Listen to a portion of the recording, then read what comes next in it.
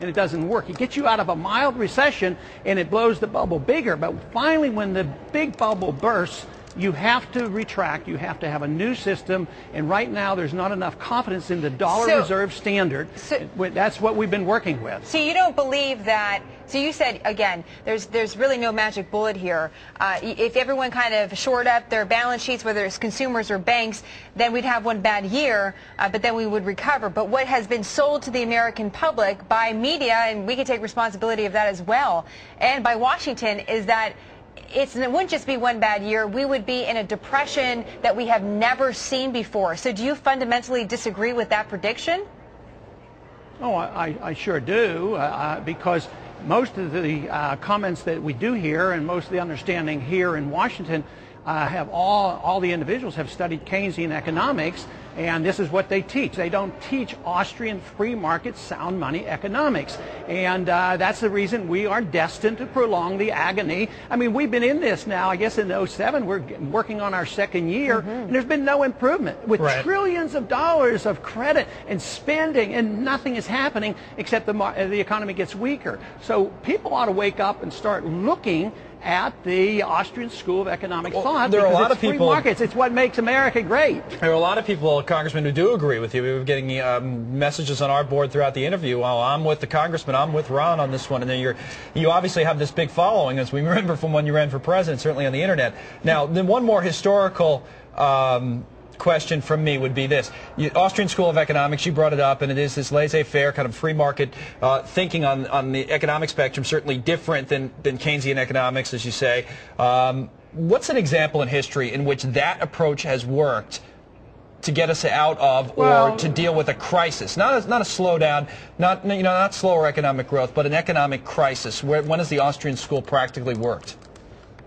Well, I would say 1921, which I've already mentioned because it was mostly hands-off and we got over it rather quickly.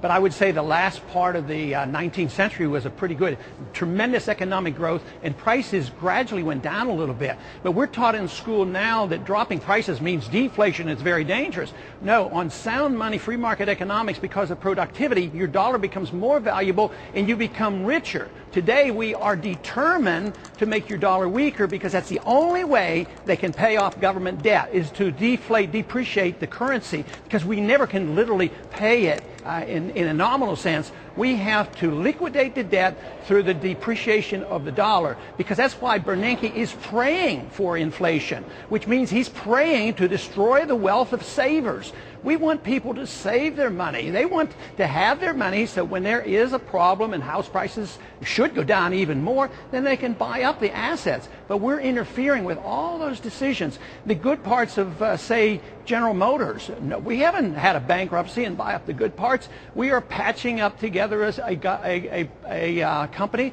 that hasn't been functioning very well. Same way with the banks and AIG. We don't allow the correction to occur. And the sooner we do that, the sooner this thing will end. You know, Congressman, it's interesting. I just asked the question to our viewers, should Ron Paul run for president again, and have a couple people weighing in saying yes, absolutely. And one of the things that always comes from your interviews that surprises me is just how logical you are, which is just says, stop being in debt. Stop being, so in debt that you can't function. Just save. It seems so logical. Do you find down in Washington that it's just too logical for people to understand?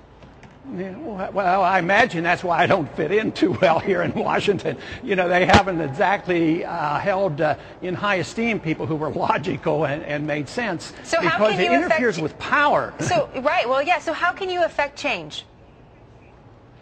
Well, I try to affect it by doing what I've been doing for 30 years, talking about and voting a precise way to set a record and try to set a standard.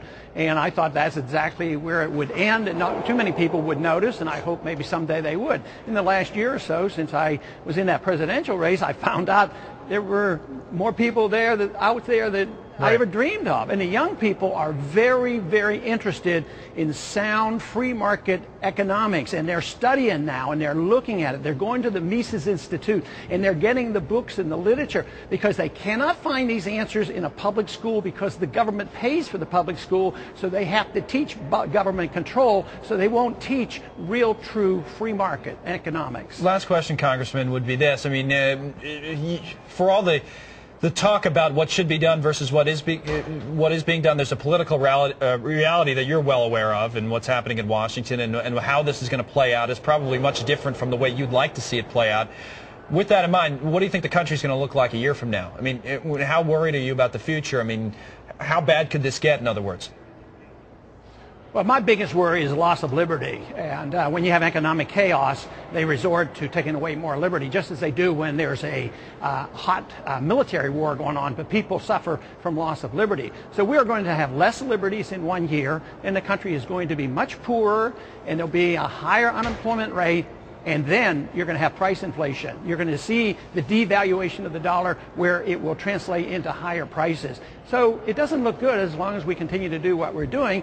But I'm optimistic that if we did the right things, which we're capable of if we get enough support, we can solve this problem rather quickly. And it's not all that complicated. Once again, it's pretty logical. Why don't we just obey the Constitution? And then we find all our answers there, because it's the disobeying of the Constitution. I mean, there's no authority for a central bank in the Constitution. Why don't we open the books for the Federal Reserve? I have a bill to look at the Federal Reserve. Why don't we expose this fourth branch of government? Those kind of things would bring solutions rather quickly. Congressman, thanks a lot. I hope you do the show again, because there's a good chance to kind of talk things through in depth. But thanks a lot for coming on. Thank you. Congressman Ron Paul from Texas. Now, the great thing, whether you disagree or agree or anything with Congressman Paul, is that unlike some of his colleagues, he's thought about these